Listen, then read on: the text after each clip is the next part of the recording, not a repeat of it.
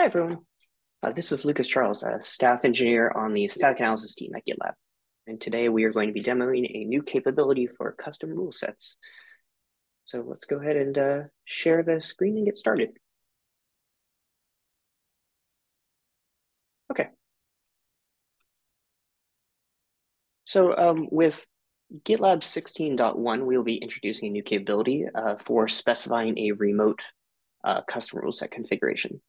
For those unfamiliar, custom rule sets is a capability within the static analysis and secret detection categories to provide a override to the default rule sets that our analyzers use. Now, this can be very powerful for doing things like disabling predefined rules or overriding specific rules, say increasing the severity of SQL injections or something of that nature. Now, this new capability that we're adding is called specifying a remote configuration file. Now, once a file is specified as described in the docs here under the GitLab directory with the corresponding file name, generally this must be inside the project that is being scanned. With this new capability here, the file can actually live in a separate project and be shared across a number of projects or groups.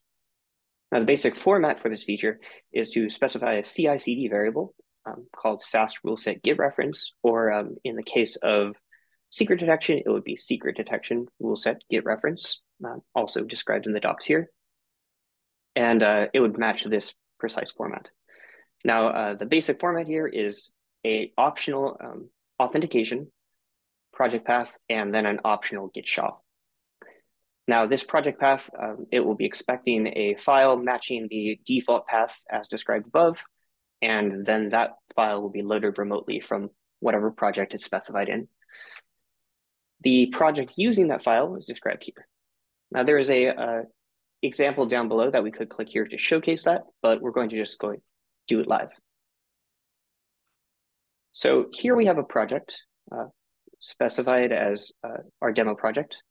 We have a default SAST job, which you can see in the pipeline here. And by default, we're seeing no vulnerabilities, which is expected. We have a fairly simple configuration, which just loads the SAST job. We have a README, and here is our main Go file, which includes this dangerous eval function. Now, this dangerous eval function is a custom function, so it will not be detected by default by our static analysis scanner. But our organization in particular is concerned about this, and so we want to write a custom rule set that detects this. So we have a separate project here called Security Policies Demo Private. As indicated by the lock, this is a private project, and it includes a README, a custom rule set configuration here, and a security policy configuration, which is optional. Just an example of how you could include both your policies and your custom rule sets in one project. Now, this configuration is pretty simple. For SemGrep scanner, it includes a override. So it overrides the existing configuration with a file and specifies the file here. This file is in our root here. And the file contains a single rule called dangerous eval, and the pattern detects a function called dangerous eval, returning the message function dangerous eval detected and a error level severity. Using this configuration, this right here should return one result. So what we're going to do is we're going to update this project here to specify this private project. Go ahead and edit it. And then we're going to add a variable. Go back to our docs. Copy our variable name. And over here,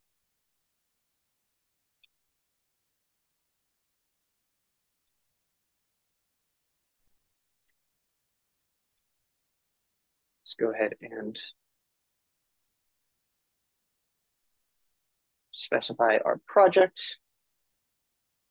Now, by default, this, of course, will use the default branch. We could specify a commit SHA after this, whatever that would be. But in this case, we're fine with the default, so we'll stick there. Now, we're going to go ahead and commit these changes. The expected result here, however, is that the pipeline job will fail to pull this in because this is a project that is private as expected. And so we'll go ahead and go to our, then refresh here and go to our pipeline jobs. And we see a fail. Oh, I'm sorry, there's a YAML error.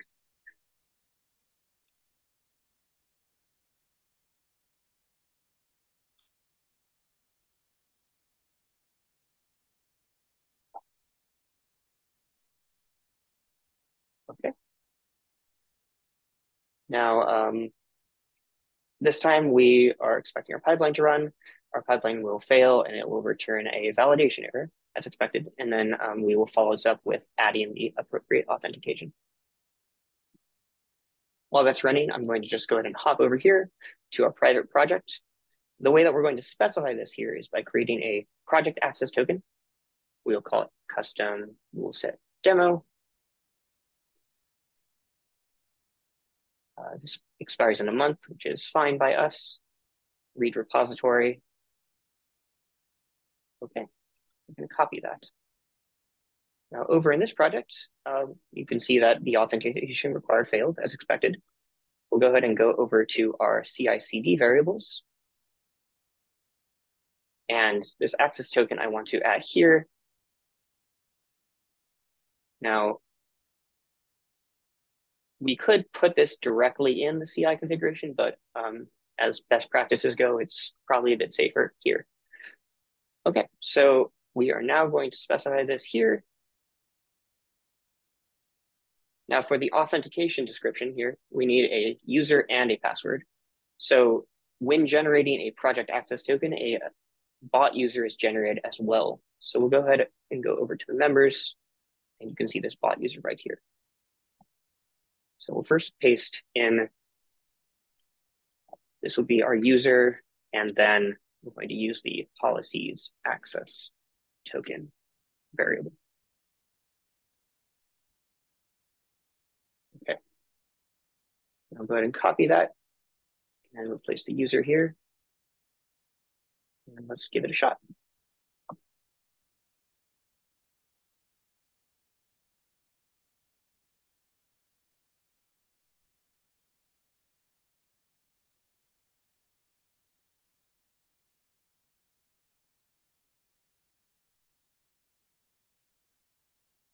Now on the subsequent run, we are expecting the job to complete as expected. Looks like the job has succeeded. We'll go ahead and go back to the pipeline here and check our security tab. And we are now seeing a report for a dangerous eval in main. And that is the demo of specifying a remote configuration file. I will include a link to the issue and documentation in the video description. And please feel free to reach out to us with any questions. Thank you.